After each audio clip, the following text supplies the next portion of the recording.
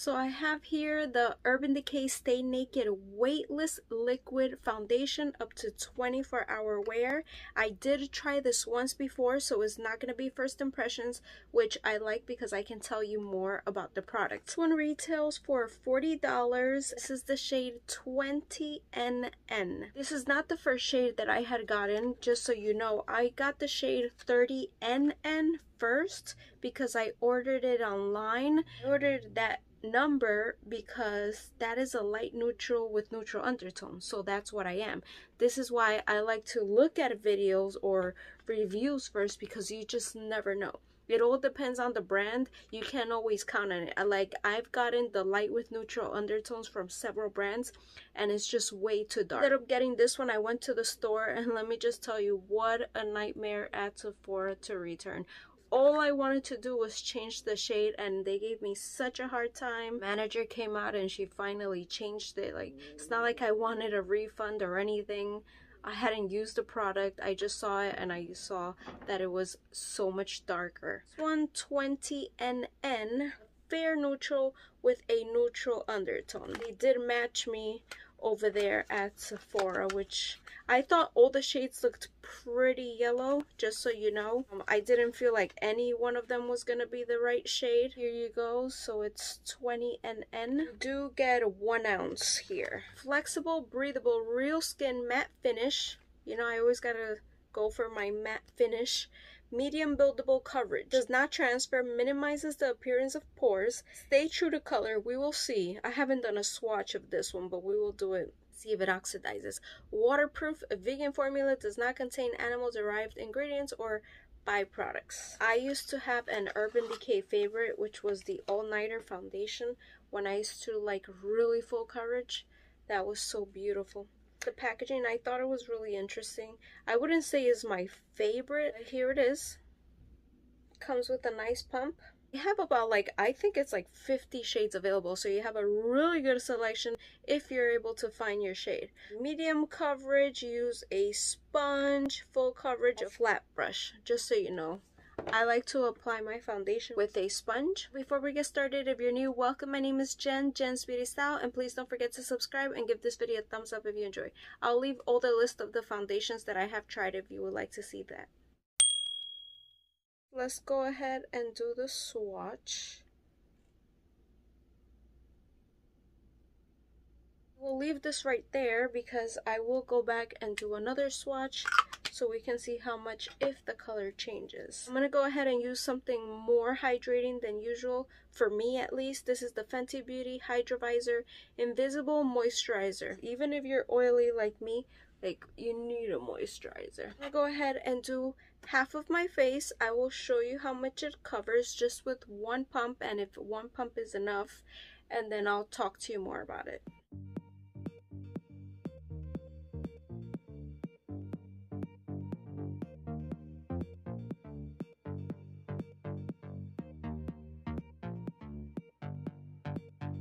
This is the first pump. Gave a really good coverage. It doesn't look as bad because, like I said, I primed with something moisturizing, not like super intense, but moisturizing. As you see, it is a really nice color.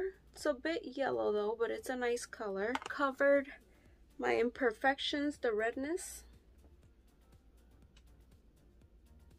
I'm gonna go ahead and do the 2 layers just so you see how much you can build it up. So it's definitely looking beautiful, as you see. Still see some redness, so you can go ahead and just put some concealer. Does not have a scent, so that's a plus. I don't get bothered by scents, but I know a lot of people do, so I don't feel like it's doing anything to my pores, like making it look better or anything. So now I'm just gonna do the other half.